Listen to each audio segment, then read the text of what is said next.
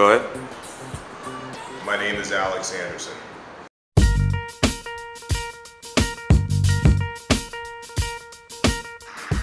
It's unfortunately largely predicated on slavery, free labor.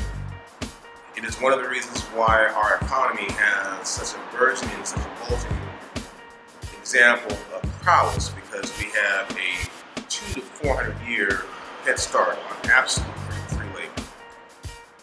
You can still see all the remnants of that today because we continue to outsource most of our labor on the technical side and then ship back the finished product. Free labor is still very much part of our economy. What components do I believe have the most impact to change the current direction of Black American consumption?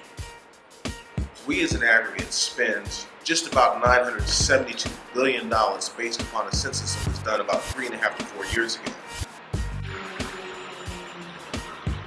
If we were to capture in today's economic time, at this present time, 10% of that would be $97 billion.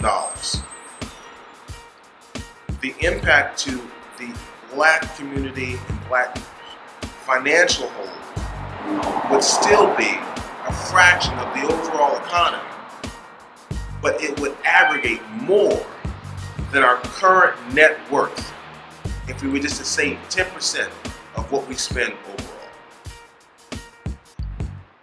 Consumption. We spend way too much, and we own nothing.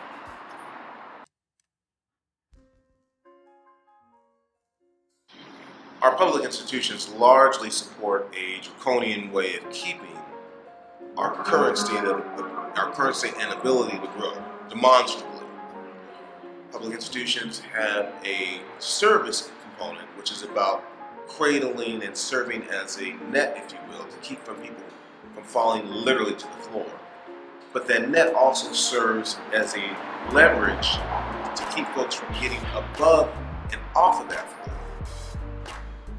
Now, if you would move to the institutional side of the educational side, I think it's a very demonstrable conversation that the institutional aspect of education may also be as guilty in the preservation and mindset of keeping people from moving and asking the right questions, which is not to say that education is not important, because it is. I'm simply trying to address this. If you were to take all of the beautiful minds of color that come out of the institutions, higher education, and then look against the backdrop of where can they go. Is there an apparatus to absorb them all? And their numbers are so few to start with, when they have to compete globally. So I recognize that there may need to be something else that is built to be better positioned to help people of color than to put us back into a system that largely will not absorb us and then leave us riddled with a lot of debt, trying to chase something that was not for us in the first place.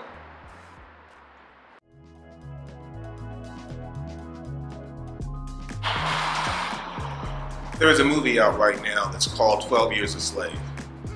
And there's a very compelling part in the movie when the slave owner tells a slave to beat another slave or be shot.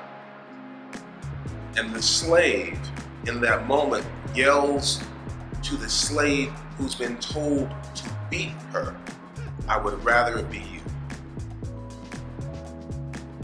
The compressing nature of an economy that does not allow true growth, competition, in the spirit of what we call capitalism, often shows up in that same very way. You don't necessarily get the best, but you have what's that adage called crabs in the barrel, dog eat dog. And in a healthy environment, that doesn't happen.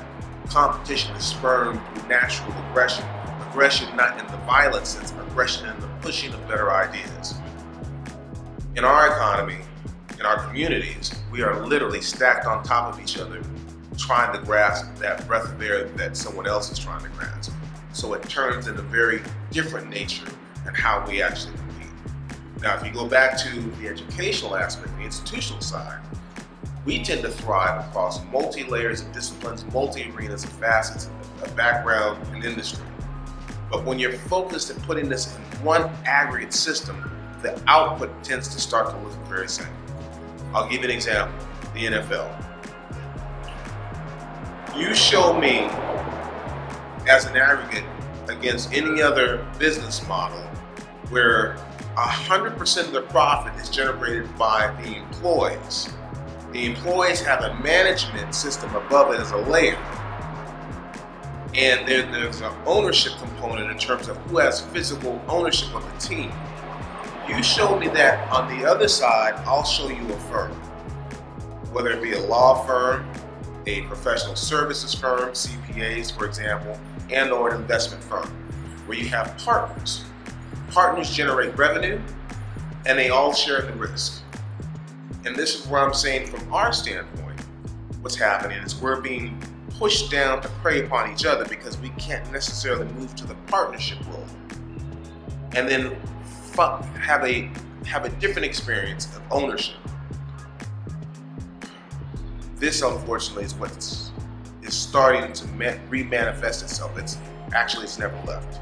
And so the state of our economic summary is one that we continue to be played into a system where we cannot have ownership.